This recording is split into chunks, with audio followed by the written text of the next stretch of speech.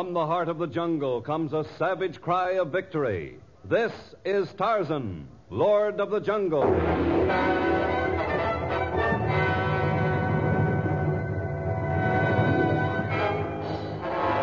From the black core of dark Africa, land of enchantment, mystery, and violence, comes one of the most colorful figures of all time. Transcribed from the immortal pen of Edgar Rice Burroughs, Tarzan, the bronzed white son of the jungle. And now, in the very words of Mr. Burroughs, the story of Tarzan and the Coward.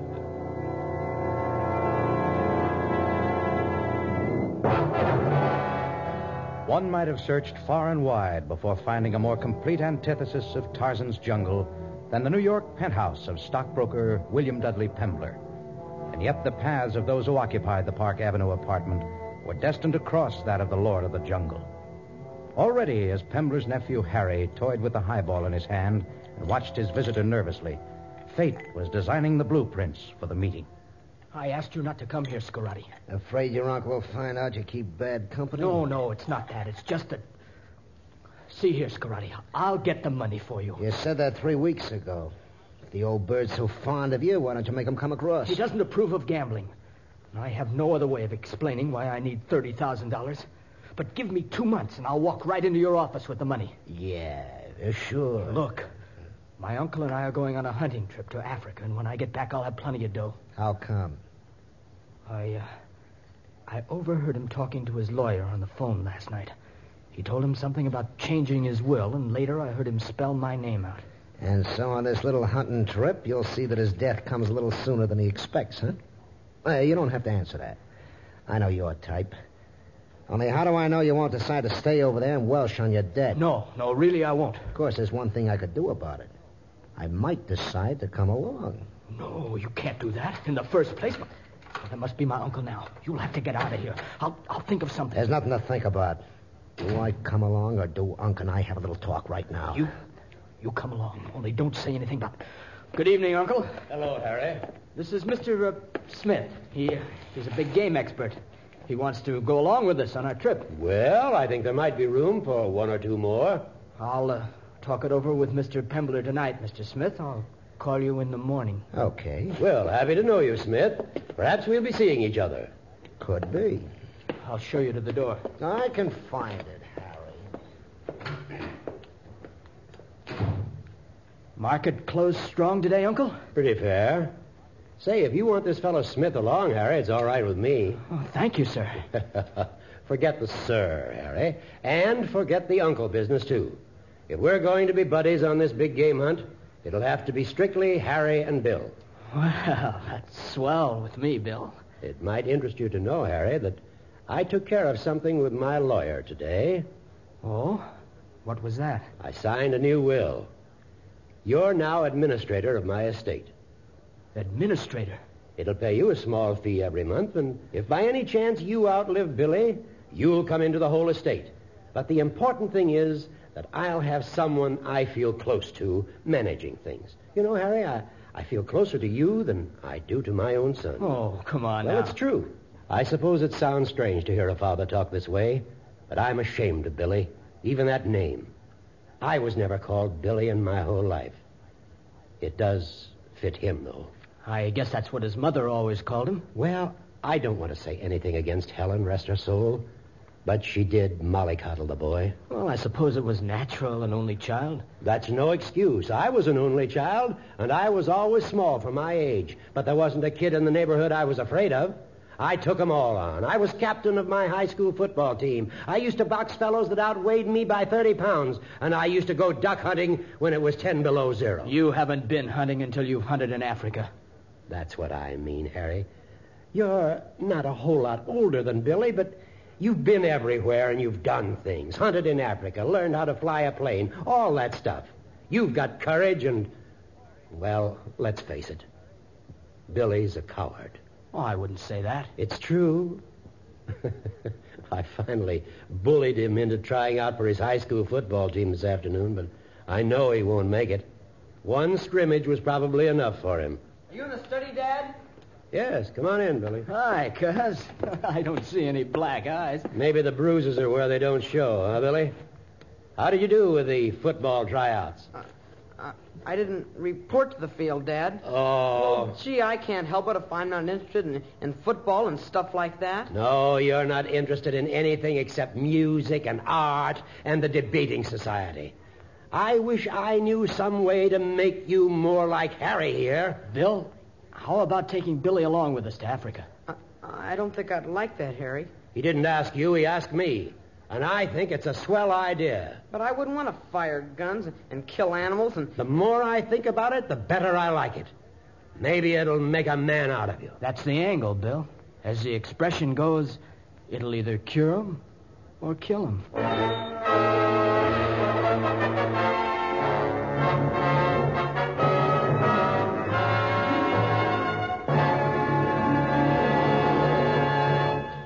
In just a moment, we shall return to our story.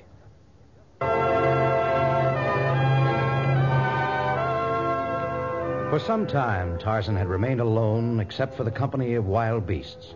And once again, he longed for the companionship of humans. His path led him in the direction of the camp of the Punya tribe. For there he would see Torgo, the small native boy who was almost like a son to him. Suddenly, he stopped short. Before him on the ground was Wapi, the antelope, a small arrow through its heart. Tarzan glanced at the feather-tipped shaft in anger, and then he hastened his footsteps until he reached the Punya village. Torgo?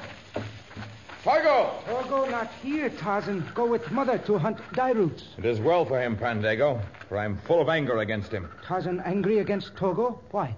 I have considered him like a son, and yet he disregards my lessons. Just south of here, I saw Wapi, the antelope, on the ground, dead.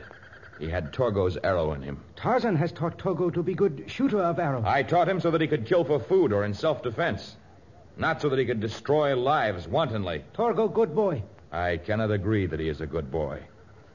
I shall have to find a new son.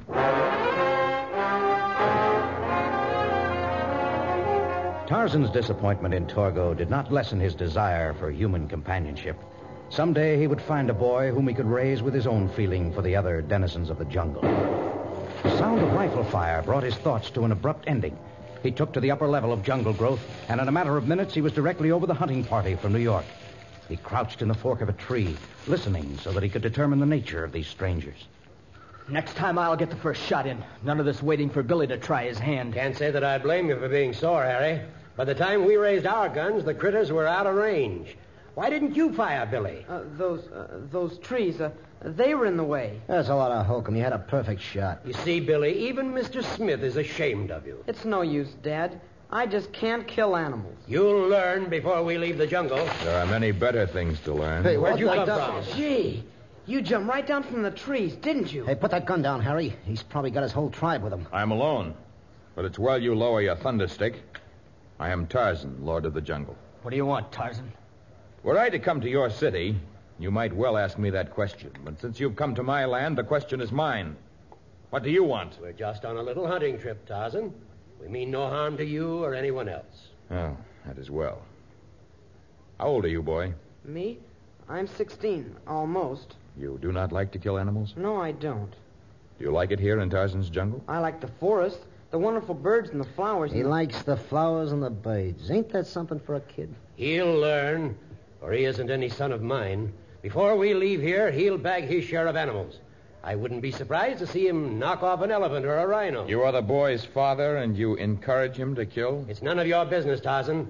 But it so happens that the reason we brought Billy on this expedition was to cure him of being a coward. Dad, why do you always keep saying that? You seem to have chosen the wrong son, Tarmangani. Or else he has chosen the wrong father.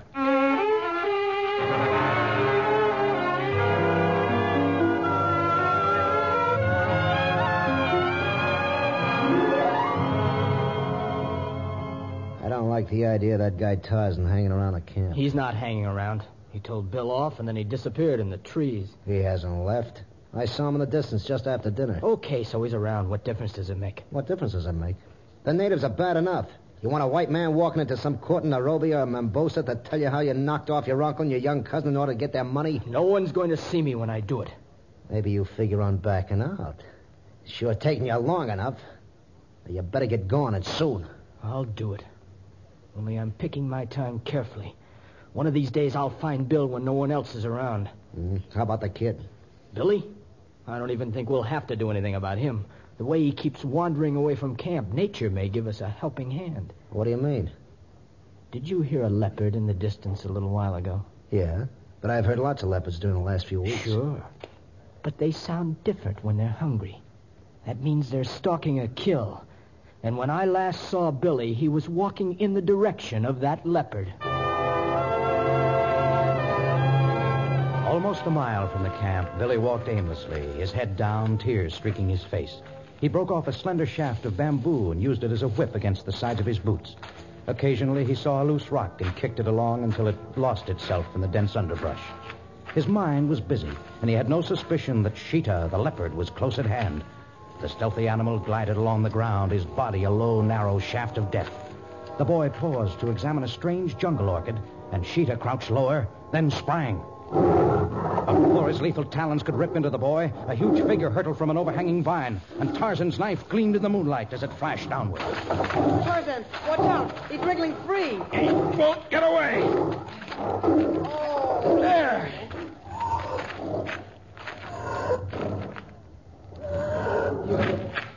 You killed him. What are you doing?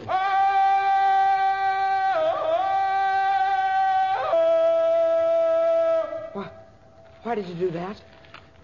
That was the victory cry of the bull ape. When I was a baby, an ape by the name of Kayla took me from my cradle to take the place of her own baby who had died. I was raised by Kayla, and much I do is because of the things she taught me. That's how it is with me.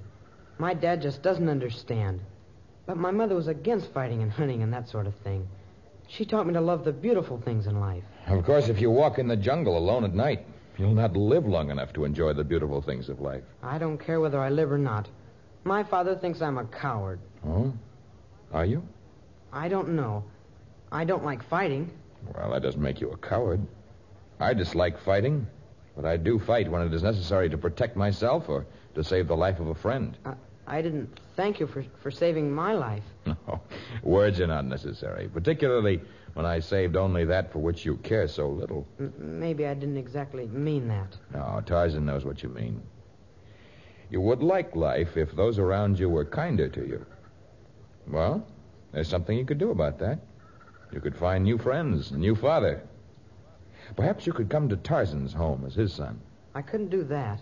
I can't leave now. My dad's in danger. In danger? My cousin Harry and the man he calls Smith intend to kill my father and then me. What? I overheard them talking one night. They didn't know I was listening. It was late. Harry called Smith by a different name, and he told him he'd pay him some money he owed him as soon as they killed Dad and me. Well, did you tell your father this? No. He would have said I made it up because I don't like Harry and was afraid. Well, are you afraid? Yes. The admission is a sign of courage. Billy, I shall return to your camp with you. Before your cousin Harry and Smith can kill your father and you, they shall have to kill Tarzan first.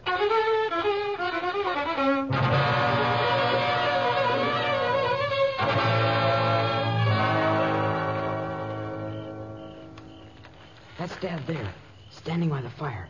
I guess he couldn't sleep. Now, let's not say anything to him about what you overheard or why I've come to stay in your camp. Dad will be glad to have you. But Harry's... Shh, quiet. Harry, he's sneaking out of his tent. He has his rifle with him.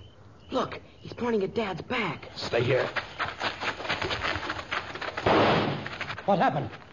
Harry, Tarzan. I knocked his gun out of his hand before he had a chance to shoot you in the back. Shoot me in the back? Harry? You crazy meddling fool. I saw a lion just beyond Bill. I didn't want to alarm him. I thought it might spring if he moved. I did not catch the scent of Numa the lion. Where did the animal go? I guess it ran off. I guess it's time for me to turn in. I'm sure you meant well, Tarzan, but Harry certainly had no intention of shooting at me. Are you all right, Dad? Billy, I thought you were asleep hours ago. I was talking to Tarzan. He'd like to join our party. I could be most helpful as a guide, Mr. Pembler. Good. Name your price, and I shall be happy to meet it. It's easy to see that you know this jungle better than... I don't like it, I tell you. How can you trust a white man who lives in the jungle like some black savage? He might be very useful. How do you make that out? You said something a while back about a court in Nairobi or Mombasa. I think maybe I'll visit one of those courts when I leave the jungle. I can report in great sadness that my beloved uncle and my darling little cousin had been murdered by Tarzan.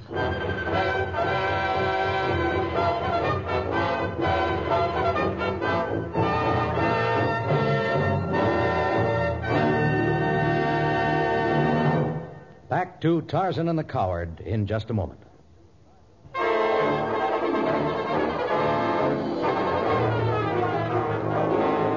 And so Tarzan remained with the Pembler hunting party. Bill Pembler looked upon the jungle giant with frank admiration, Billy with open adoration, and the other two men with thinly veiled hatred. If you know so much about this district, Tarzan, why don't you scare up some big game for us? Yeah, how about some of them rhinoceroses? I shall scout the countryside. They usually remain in the colder climates north of here, but perhaps I can find an isolated herd. Come, Billy. We'll see if we can locate some targets for your bloodthirsty friends. Is it okay to go with Tarzan, Dad? Sure. Maybe he can teach you a little bravery. We will change that, Billy. We have two things to do now. Protect your father and change his opinion of you. Do you think it's safe to go off and leave him with those two? They're not alone. Last night, while the camp slept, I visited the kraal of my friends, the Punyas. No less than a dozen Punya warriors watch out for your father at all times now. Gee, you're wonderful, Tarzan. It's good for you to think that. A son should admire his father, and a father his son. Perhaps, Billy, you may decide to remain in the jungle. Where are we going now? To look for rhinos? In due time. First, I shall show you my jungle, or at least a little part of it. I shall lead you over the upper level of jungle growth where the apes travel. I shall instruct you in the art of the bow and arrow. And I shall show you the hidden lagoon where I swim. You like to swim, Billy? I've always been afraid of swimming. Well, with Tarzan, you'll not be afraid.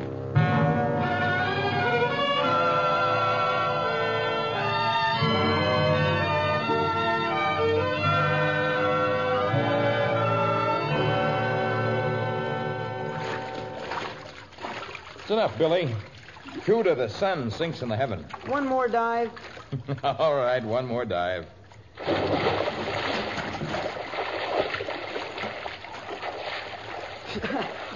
I almost touched bottom that time. Come on. Up you go. Here, I'll give you a hand. Thanks. Whew. Are there really pearls in the bottom of the lagoon, Tarzan? No, not really. I first made up that story when I was persuading a little native boy to dive. Come, we better get into our clothes. It is getting chilly. The sun goes down quickly in the jungle. That's because we're near the equator. Here there's little dawn or dusk. Billy, have you been near my clothes? Near your clothes? No. My knife has been removed from its sheath.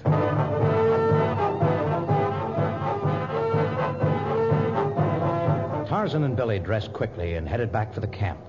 Tarzan's mind dwelled on the loss of his knife. It had little intrinsic value, even in the jungle. Its theft could mean only one thing. Someone intended to commit murder with the weapon and blamed Tarzan for the crime. When the camp retired that night, Tarzan took up a vigil near the tent of Bill Pembler. And what he had anticipated came to pass. Harry crept from his tent and approached that of his uncle. Tarzan's knife glistened in Harry's hand. He was about to enter the tent when his upraised arm was grasped in a grip of steel. You savage! Yes, I am a savage. And you represent the civilized man, eh? Perhaps savagery is best. I'll show you. I would not advise attacking me. That would not be courage. It would be suicide.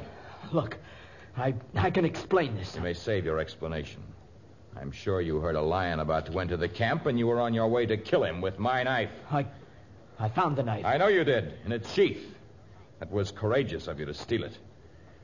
Well, you shall have your chance to prove your courage.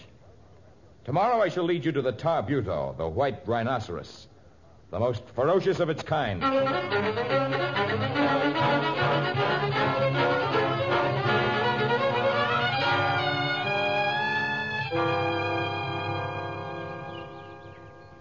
Are you awake, Scoretti? Yeah, I'm awake. Only I better remember that my name's Smith.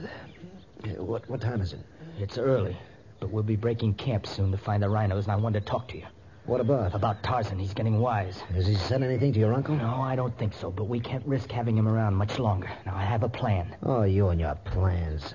This one ought to work. Go on.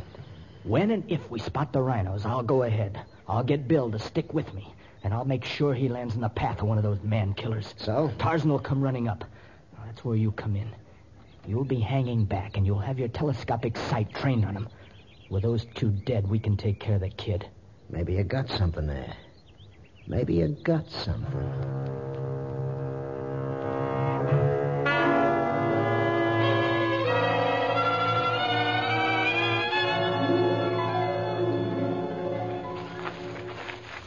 Well, we've about reached our destination. The white rhinos are near here. I don't see nothing. Do you see this bed of dry dust? Looks like fine sand to me. It is alkali. The white rhinoceros isn't really white at all. He's just a little lighter in color than the black rhino. But he loves to roll in this dust when he comes from the water. And the alkali dust makes him look white? That's right. When it hardens, it looks almost pure white in some lights. Okay, that's enough of the nature study lecture. Let's get going. I think that's very interesting, Mr. Smith. Let's not be impatient. I'm impatient, too, Bill. Let's find him. It's best to wait until we locate the herd by the oxpeckers. Now, what kind of a fable are we going to hear? I hesitate to give you another lecture, but the oxpeckers or rhino birds are the surest omens of the animal we seek. They ride on the backs of the rhinos, picking off ticks. But if we see them, make no noise, for they often warn the rhinos of the approach of the hunter. Hey, Tarzan, would those be oxpeckers over there? Way over by that big hill? Ah, you're developing eyes suitable for the jungle, Billy. A quiet man we must approach with caution. I'll go ahead. Come on, Billy. Tarzan and Smith can bring up the rear. Well, there they are. A whole herd of them. This is worth coming to Africa for. Come on, Bill. Got your gun ready, Billy? I don't think I could fire it. Aren't you going to follow them, Smith? I'll stay a little back and cover him with my gun in case of trouble. Even with those 4-foot horns, the rhinos stand little chance against the Tarzan gunny's thunder sticks. You coming, Billy? I'll be along soon. We can't get a shot at them when they're half submerged in the water. Maybe if I stand on the bank, I can make one of them charge toward me. Then we can both get a good shot, Bill. It's risky, Harry. So's life. Come on. Look, Harry and Dad. They're almost beside the rhinos. Where's Tarzan? Probably got scared and took to the trees. Look, one of them's charging Harry. Oh, he's gone down under it. The rhino's killing Harry. Oh, now it's turning on Dad. Smith, what are you doing? Where are you aiming? No, you don't.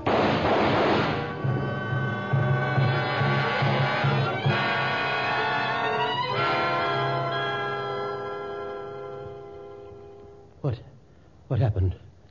Where am I? You're safe in the forest, Mr. Pembler. Harry's dead, and so is Mr. Smith. Smith, too? I don't remember what happened. Yes, you lost consciousness.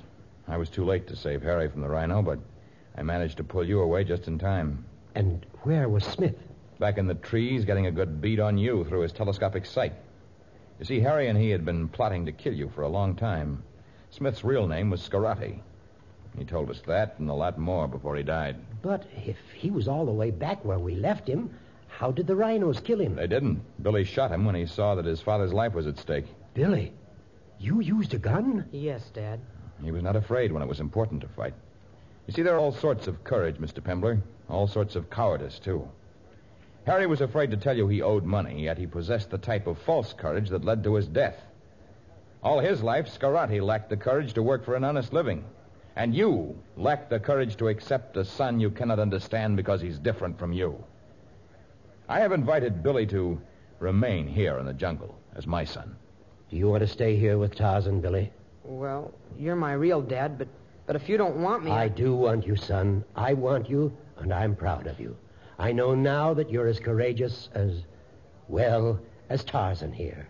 And you won't have to prove it by killing animals or leaping from tree to tree.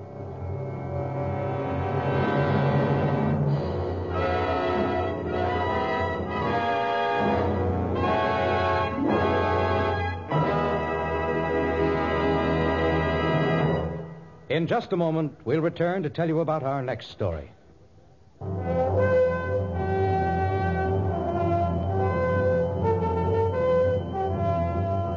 Our Our next story is called The Female of the Species. In the story, Tarzan acquires a new friend, a most amusing parrot, and he also acquires new enemies, a tribe of vicious female warriors who lure Tarzan to their jungle city, capture him, inflict murderous torture upon him, and prove without a doubt that the female of the species is more deadly than the male. Tarzan, a transcribed creation of the famous Edgar Rice Burroughs, is produced by Walter White, Jr., prepared for radio by Bud Lesser, with original music by Albert Glasser. This is a Commodore production.